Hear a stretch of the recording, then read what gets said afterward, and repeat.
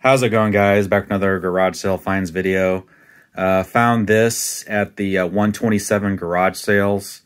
It's an annual sale that runs from Michigan to Alabama.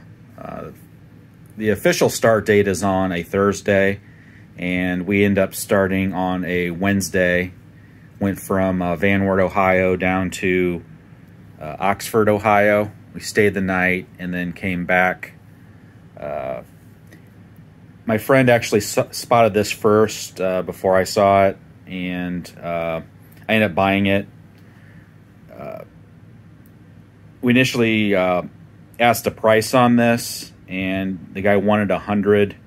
We kind of like walked away to like think about it, and he immediately dropped the price to 50. So I ended up getting this bike for $50. And according to the date codes, it's a 1996, made in December of 1996.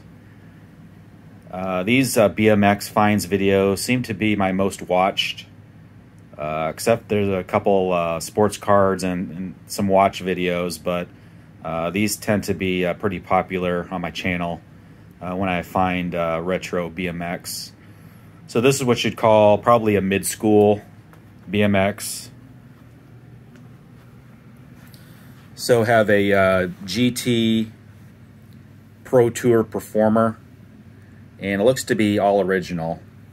The guy I bought it from said it belonged to his girlfriend's son, and he looked to be in his late 50s, so it kind of matches how old his son would be when or the son would be to own this. But very nice condition. Looks like it was probably stored in a garage or a barn or somewhere. Not a lot of pitting or rusting on these chrome frames, which can happen in the Midwest. So luckily it was stored indoors,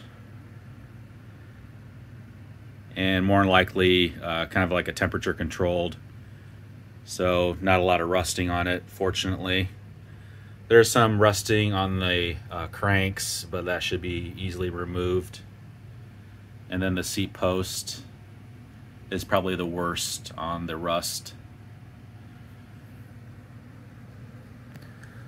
But it looks to be all original.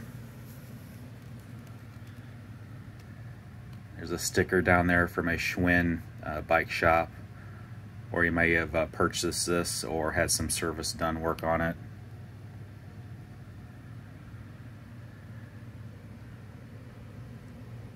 So the decals are a little rough. I'm not sure if I even bother to replace those decals or not, or just leave them as found. I'm not sure if these came with pegs, but they are missing the pegs.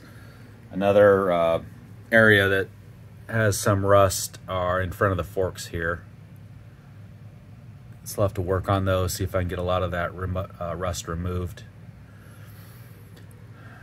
I'm not sure when I'll actually get to this to do the cleanup and restoration on it. It might be a couple months down the line. I really don't like to work on these in the summer outside because of the heat. Today I think it's going to be like 90 degrees outside, so I generally work on these outside in the fall or the spring. So this is video number 1, and I'll show you guys part 2. The second video will just be it all completed, cleaned up, and all the rust removed. I should be able to get like 99+% of the surface rust off this bike. And then I'm down in my basement, and this is my Kuwahara. For you guys that haven't seen that video, you can look on my previous videos, and end up buying this Kuwahara laser light at an auction for $5.